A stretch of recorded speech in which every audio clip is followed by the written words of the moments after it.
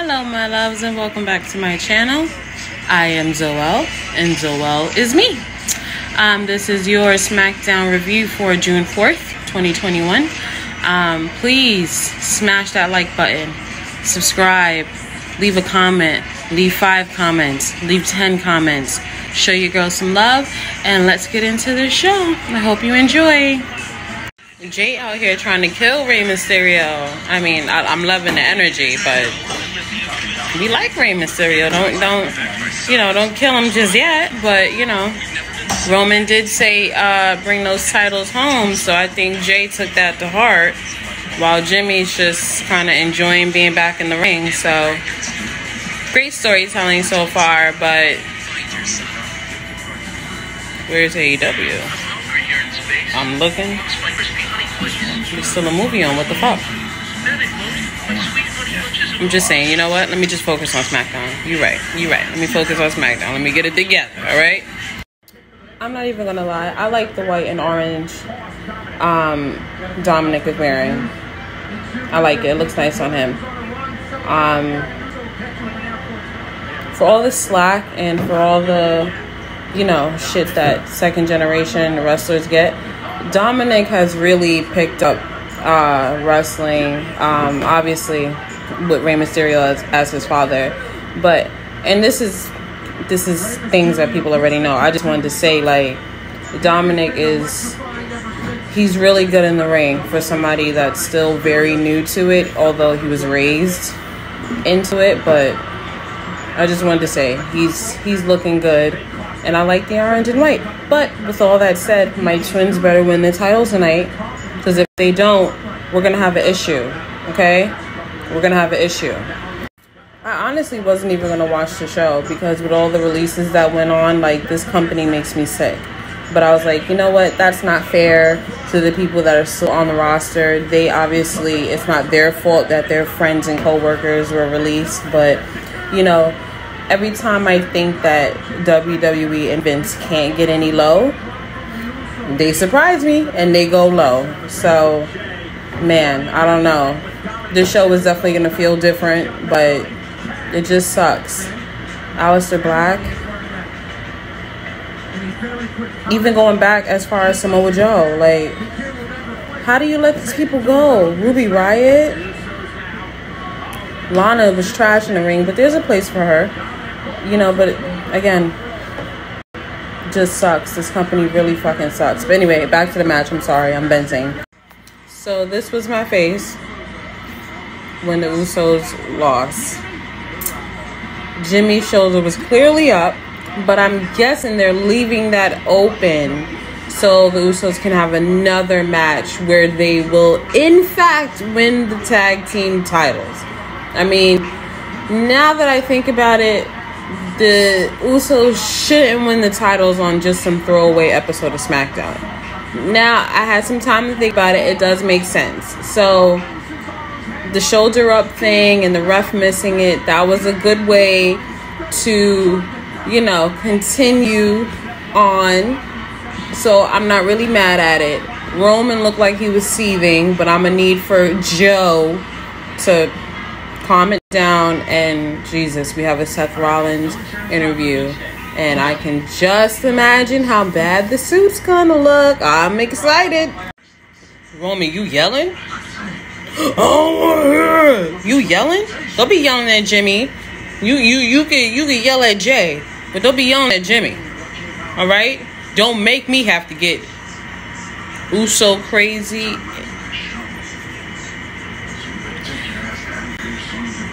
Never mind. Roman is getting a little spicy. Like, I'm starting to take offense. I liked it in the beginning, but I'm starting to take a little offense now. Like, you just gonna talk shit about Jimmy to his brother Jay in his face? Like, what you doing? Does it even really matter? Like, all right, Roman. I don't know what's been in the coconut water, but all right. And cut to Seth Rollins looking like a tablecloth. Or See, even my child's laughing. A tablecloth or, you know, a pair of curtains. Some wallpaper. I'm gonna stop now. I'm gonna stop, I promise. So Chad Gable and the Street Profits. Right message, wrong messenger. Chad Gable is not the one to tell the Street Profits that they have been on a losing streak and have dropped down the ladder. Oh fuck, Carmella.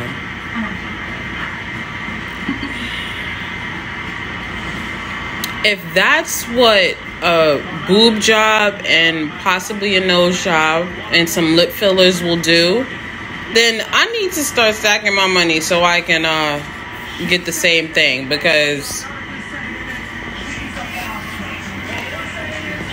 I'm not gonna say nothing. I wonder if like the confidence that you really think that you can wrestle comes along with that package, because it seems like that's what Carmella got and somebody didn't tell her wrong. Poor Liv. Sarah Logan's gone. Ruby's gone. I'm not gonna lie to you, I for sure thought Liv was gonna be released next, but I feel like, and this is no shade to Ruby because I absolutely love Ruby, I think that they know that they have something in Liv. I mean, not only is she just the cutest and just most adorable ever, I mean, I love her, I think she's gorgeous, but I think that, you know, Liv has a fan base and she does have a marketable look. And again, this is no shade to Ruby, because there's no way that you can fault Ruby for her look but praise Rhea Ripley. It like literally makes no sense. So you know, I think they just know, hopefully they know that they have something with Liv. They just really need to capitalize on it the right way. And plus the downfall of not having someone like Ruby Riott on the roster is the lack of diversity as far as like looks go, because, you know, Liv is a blonde. She might be like an ash blonde, but she's a blonde. Carmella's a blonde. Charlotte's a blonde. Dana's a blonde. Mandy Rose is a blonde. You know, like there really are, even Natalia's a blonde. You know, there really is no diversity among the girls. And, you know, Vince has his type, which is just ridiculous and sexist, but we're not gonna have that conversation. But, you know, it sucks. It really does. You know, I feel bad for the women's division as a woman and as a fan. You know, it's really hard to find girls to get behind. Black girls too, but that's another conversation we won't get into. And just like that, Liv Morgan taps to Carmella. Now, don't get me wrong, neither girl is wrestling at the most technical level ever, but I would take Liv over Carmella any day. Carmella has a personality. I mean, Carmella, you hear me?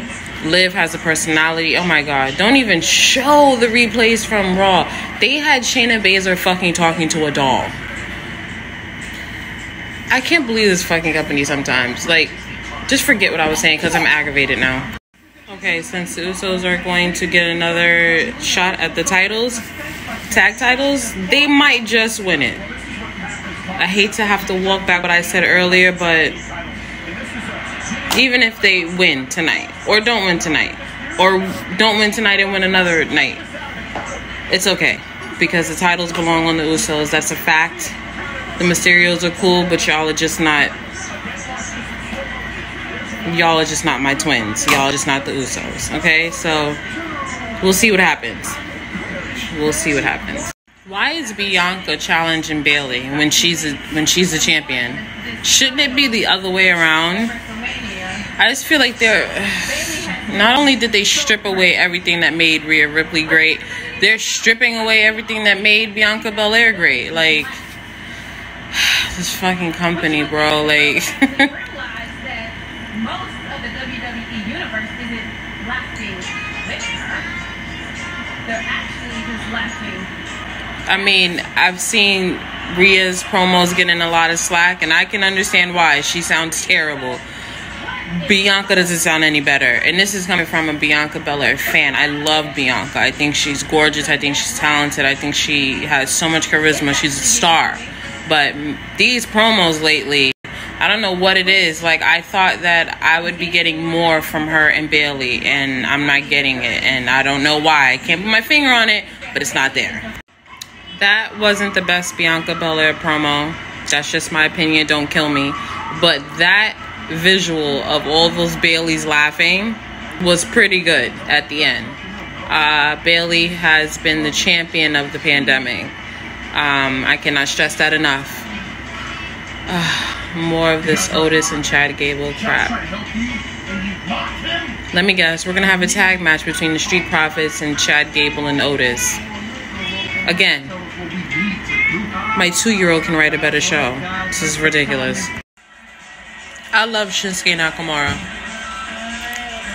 Probably just as much as the next person. But I can't for the life of me find a fuck to give. Like, not only is Shinsuke Nakamura just being wasted in WWE, like everybody with a functioning brain knows that. But anything involving Baron Corbin, to me, it's like the equivalent of repeatedly banging your head on the wall. Just, that's how I feel. And that's how I feel about this feud, quote unquote. Have ice cream in my hand. If they're gonna do all this to bring back King of the Ring, then okay, I'll understand it. Well, I'll understand it, but I won't condone it. Anything with Baron Corbin, I can't condone. But nonetheless, if they're gonna bring back King of the Ring, then okay. Then fighting over this plastic Walmart crown that Baron Corbin's been walking around wearing. No. It's still stupid, but at least it'll serve a purpose. But we've seen... Pat McAfee is such a... He's funny. I like him on commentary. But these repeated matches between Shinsuke and Baron Corbin, it should have been 1 and done. 2 and done if I'm being lenient. Like, this roster is so thin. Oh my god. Anyway, back to my ice cream. So Baron Corbin won.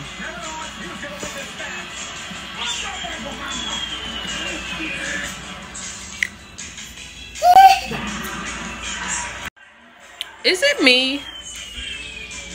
And please tell me if I'm off. Is it me?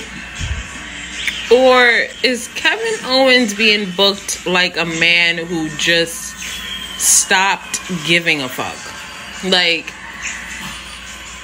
I know he's not in charge. Just hear me out. He's booked as if like he basically told the writers, like, listen, I don't care what you put me in, because I just don't care. Like, I don't care. I mean, everything he's involved in just feels like so lazy, like, and just they start something with him and they never finish it, or it has like this abrupt ending. It's like he just feels like he's on his way out. Like, I'm off. If I'm off, I'm off. I'm not even gonna hold you. I don't care about this Kevin Owens and Apollo Crews match. It is 9:30. AEW comes on at 10. So I'm about to get ready to bathe my kid. I'm gonna make sure I still see the Usos match, but I'm about done with this show. Seriously. I know I'm not the only person that feels that way, because you hear my daughter in the back, so she's ready for her bath. This show is just so boring. Jesus Christ. They are just dragging the Sami Zayn and Kevin Owens thing into the ground, like beating a dead horse. Like, they're doing beyond that. Like, hopefully this will be the end. Apollo won clean. You hear me? I'm just so aggravated. Apollo won clean, so let's just move on. And the Street Profits. You can just tell, like, with the recent releases, like, just the releases overall. You could just tell how thin this roster is because we keep seeing the same faces for the past hour or so, or going on 2 hours. We saw the Street Profits 3 times already. We're going to see the Usos 5 times, including backstage segments. Like, Jesus. This roster is thin. I literally don't have any words right now. Roman essentially got the Usos disqualified, so they don't win the titles. And now he's beating the shit out of the Mysterios. To prove what? What are you proving? That you're jealous that the Usos were in the main event this time? That Jimmy's back and he's in the main event? Like, I can only respect Roman for them Jordans. Those are my favorite Jordans. I need that color. I'm about to go buy that color right now. But on another note, look at Jimmy. Jimmy just looks so pissed off, bro. Like, this is insanity. Roman is such a jealous bitch. Ridiculous. But like I said earlier, this is obviously going to set up for another match for the Usos to actually win the titles. So I'm not that mad. But, I mean, what can you say? So yeah, that was my review for the show and my reaction. Of course, if you liked it, please smash that like button. Subscribe. Leave a comment. Like I said earlier, leave 10. I'm always here to talk to you guys, and I will see you in my next video.